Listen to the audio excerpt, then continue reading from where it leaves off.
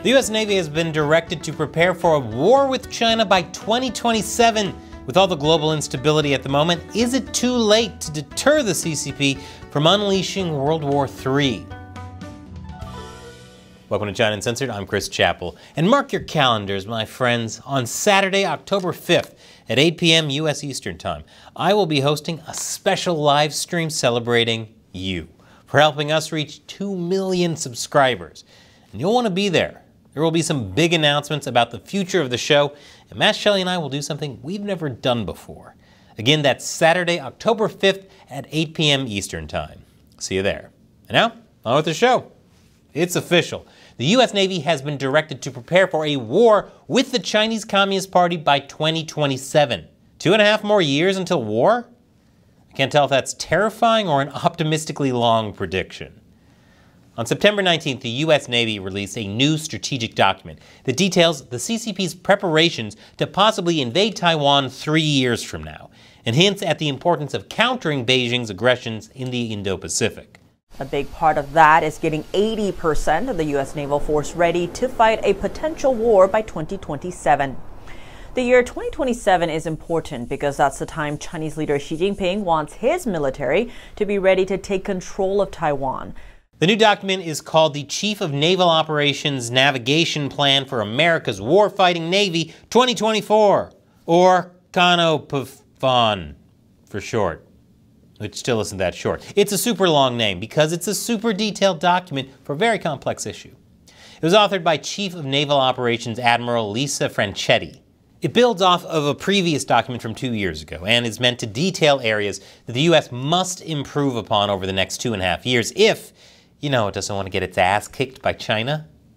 For example, according to the document, China currently has the world's largest shipbuilding capacity, even if its ships aren't as capable or as battle-tested as those of the U.S. It's like that age-old riddle. Would you rather fight a horse-sized duck or 100 duck-sized horses? China's Navy is like 100 duck-sized horses. Seems like the easier option, but the sheer quantity can mess you up.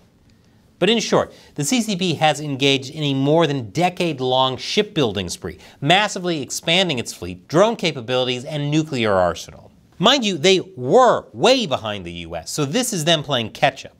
But with an enemy like the CCP, it's never a good idea to get complacent.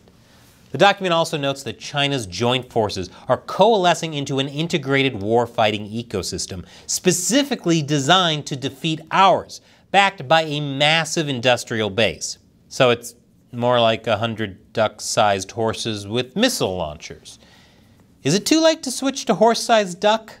China's aggression towards its neighbors is particularly concerning, especially the Philippines, Japan, and Taiwan, as are its joint naval drills with Russia and its support for Putin's invasion of Ukraine.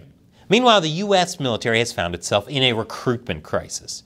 And as of now, maintenance for the surface naval force of cruisers, destroyers, amphibious warships, and littoral combat ships is 2,700 days behind.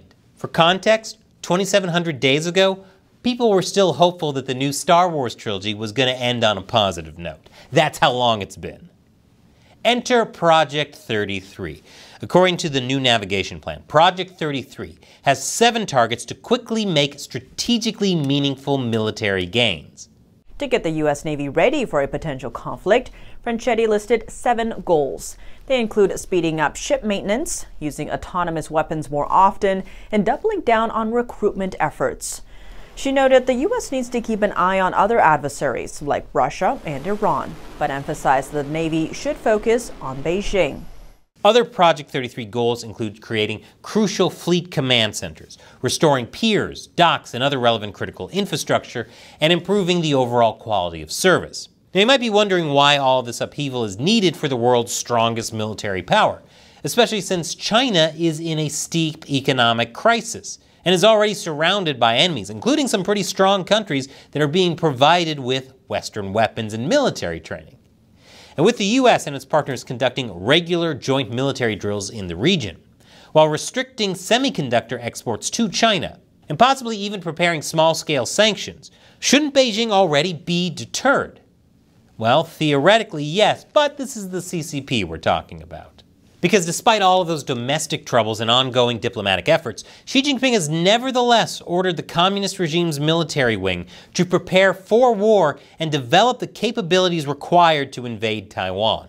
And crucially, when it comes to a possible invasion of Taiwan, the People's Liberation Army Navy, or PLAN, has launched its own advanced aircraft carriers and destroyers. Those are all either in Chinese waters or close by, which means supply lines would be easier to maintain, especially with all the aircraft the carriers can hold.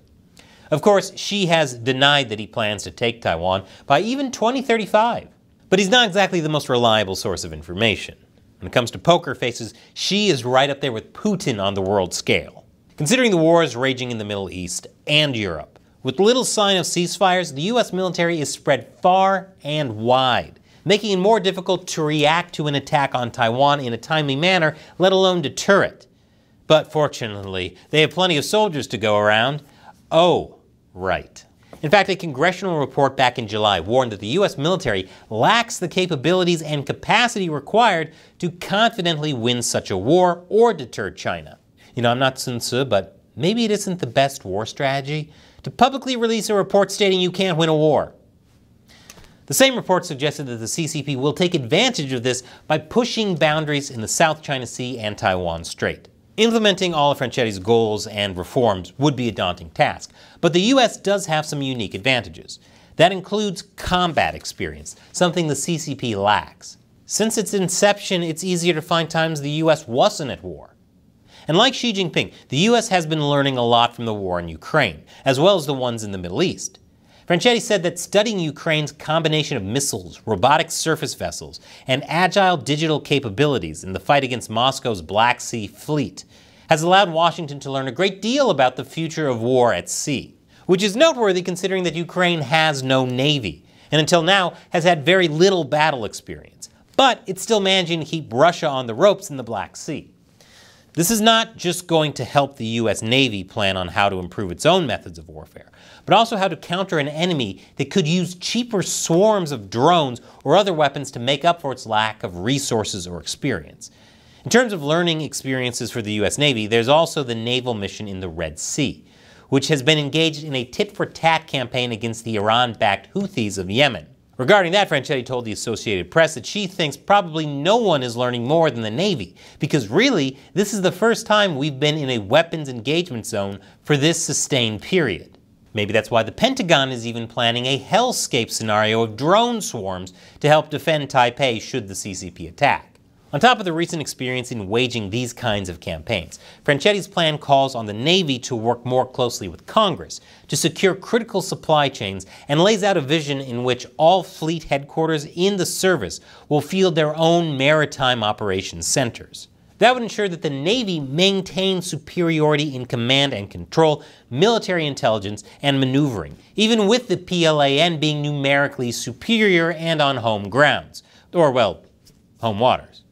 In other words, it doesn't matter how many duck-sized horses they have, even with missile launchers. So far, things are looking good in some ways. The Navy is meeting active duty recruitment goals for the first time in 2 straight years. They're running the most effective Navy recruitment campaign since that Village People song. And the US has friends who are more than willing to help out.